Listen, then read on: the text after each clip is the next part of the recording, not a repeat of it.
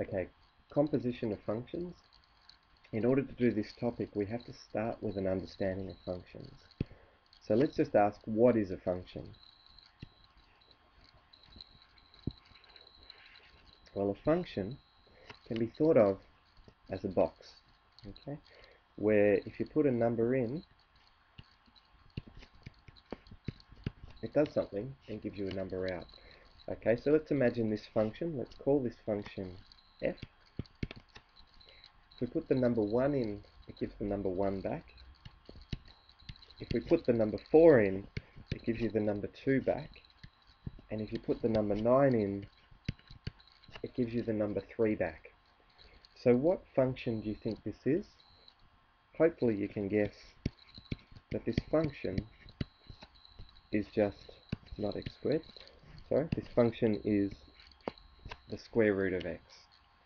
Okay, it takes an x value and gives back its square root. Okay. Obviously, it'll work for a lot of numbers. You can put a lot of numbers in, it'll give you numbers back. Sometimes, however, there are numbers that if you put them in, it causes the box to crash. Like if you try to put -1 into this function, you get no answer. Okay? Now, all of the possible values that you're allowed to put into a function have a special name, and that name is the domain of the function. And sometimes it's written as dom of f. Okay? And in this case, the domain is 0 to infinity. All of the numbers that you get out of a function, like that, has a special name, is the range, which can be written as RAM of f, and in this case, a 0 to infinity. Okay, so that's what a function is. What then is a composite function? Let's move on to that now. A composite function is where you have two functions in a row. So you start with a number, any number, x. You put x into the function g,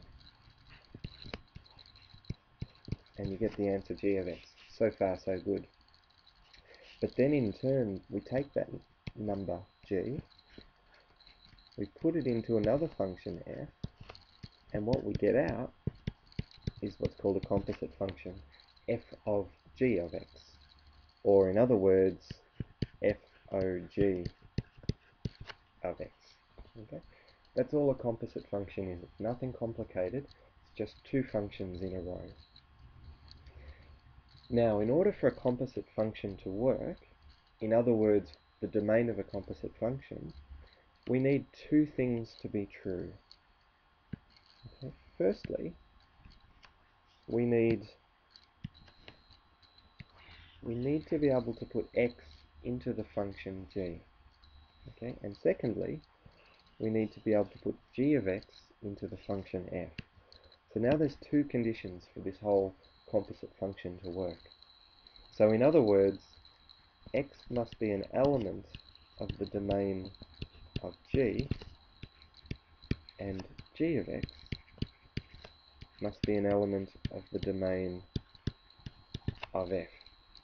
Okay?